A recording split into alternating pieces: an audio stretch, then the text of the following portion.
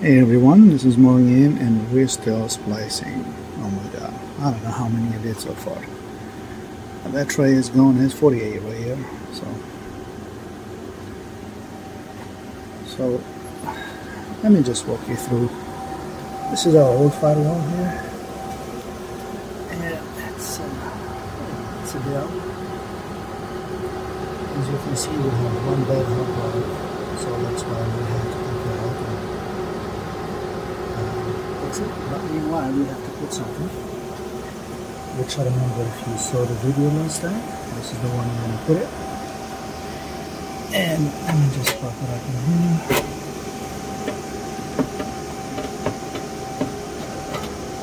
This is the one we worked on it last time with the 2x 10 gig card that we did. If you remember that, and that's the big cable. It's connected. We screw the firewall to the wall. It's my saying. And just lock it up.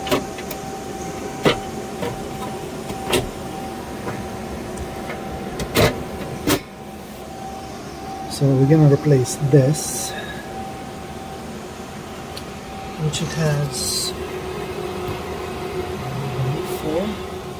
Let's see here. Has 4 10 gig aggregated cable for the LAN side and multi-mode for the LAN, but we're gonna get rid of this. We have another way of doing it. So in order to decommission that one, we have to replace it with this one. And we're also going to do something else. We're going to decommission this unit.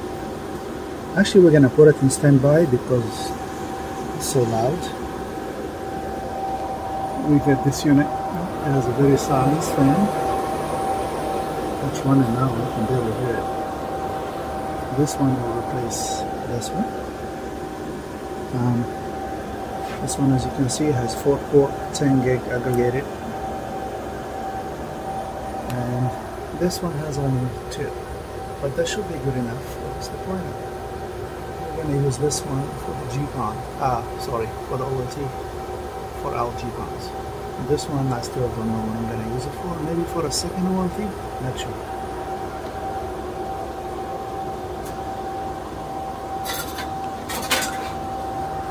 But they also come in the front with 4 SFP.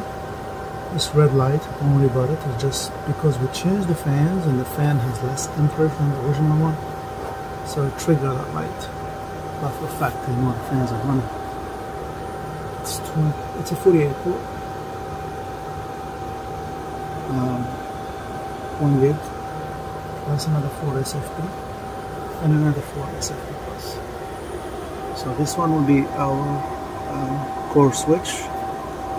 So now the WAN is not going anywhere to the firewall. The WAN is going to be connected to a VLAN right here, and that way we can route some of the public IPs to our access points outside. But also we have the OLT right here where the GPON will be connected. So far this is all we're doing today, just kind of decommissioning some stuff and fixing some stuff and removing some stuff to get things going. But we're also doing some splicing, and that's it for today. We're going to go a little bit farther in how we set the firewall right there through router and stick, it's Cisco terminology, to the core switch. So our WAN, our LAN, everything is in a core switch. So our router will be just routing the traffic. That's all it's going to be doing. Plus, we have the free radius server on it to authenticate clients. We also has the PPPoE server also for the authentication for our GPONs and our routers. We discussed that. And we also run a couple applications to communicate with the Ubiquiti controller and forward all the traffic to it. city cameras is also very important for traffic monitoring. We only monitor the traffic. We only detect malware and suspicious traffic. And I will explain that in the next one, or in one of the next ones. Alright, so let me keep going. Talk to you later. So we are able to silence the beast.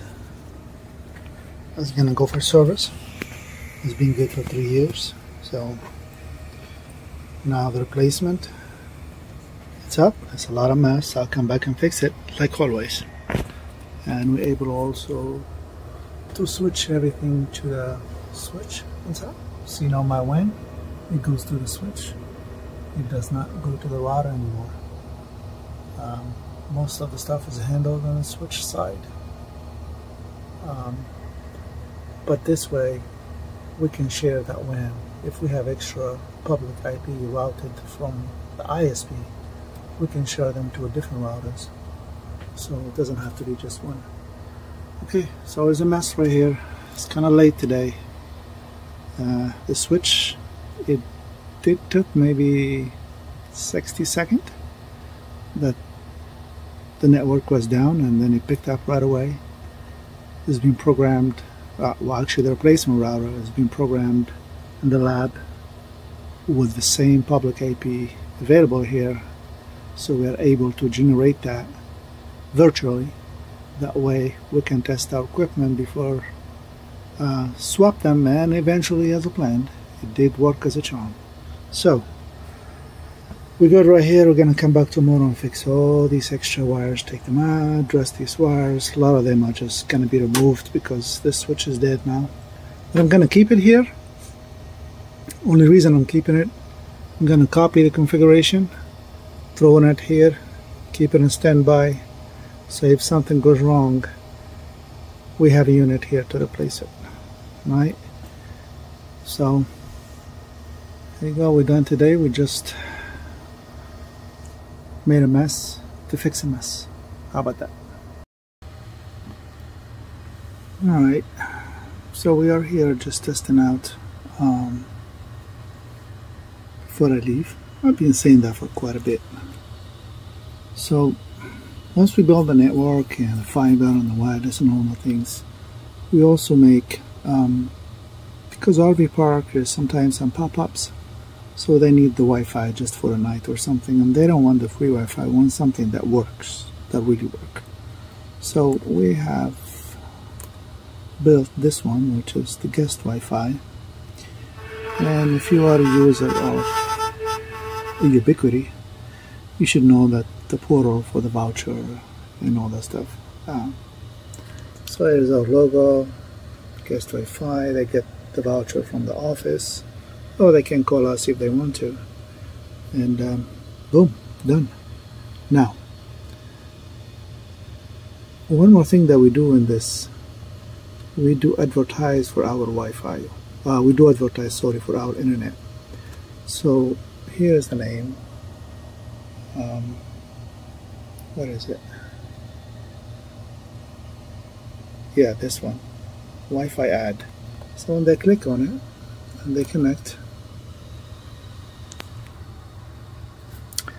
they will be redirected to a page which is tell them that fiber is available in the park. And this is the FCC forum. There is no internet here, it's just a portal page that we added to the Wi-Fi. The price, our flyer, there is no contract, month to month, the connectivity program, and then on top of that we add an image supplement for the park directory. Okay, and on top of that we add another one. Let me pull it out. That will only advertise for the fiber. So we can add as many as we can. Actually, we are working to add some pages regarding available restaurants around the parks, available businesses, available RV repairs shops, and all those things. So we're going to add them to our portal page, and then once the client can browse that, it could be different pages, not just one page. It could be the same as a website, but they don't have to connect to the internet. It's locally hosted inside the RV park. so it is easy, fast access to it. There is no, so this one is just a advertisement for our fiber, and we still have to put the nutrition label. We're not done with that yet. It is, so we can add as many Wi-Fi as needed for different purposes, even access to internet or just for information purposes. Can add a Wi-Fi with videos and stuff, but that's totally different story. We're working on it. So just quick review here how we do it.